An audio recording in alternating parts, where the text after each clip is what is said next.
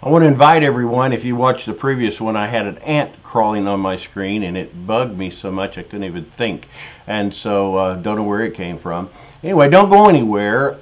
Invite others to join with me tonight, 7:30 p.m. right here on my page, and share it with others. And want you to just spend a few minutes with us. We're going to be going over the Passover, and we're going to be looking at the cup of sanctification, the cup of plagues, the cup of thanksgiving, and the cup of redemption in the Passover Seder. In fact, we're going to do a celebration tonight, and I hope that you would come with me and be a part of the communion tonight. I'm going to get my glass of juice and a cracker. You can do the same. It doesn't have to be unleavened bread. It's symbolic, and so we're going to give acknowledgement and thanks, hallelujah, for our position, for our power, our authority in Messiah.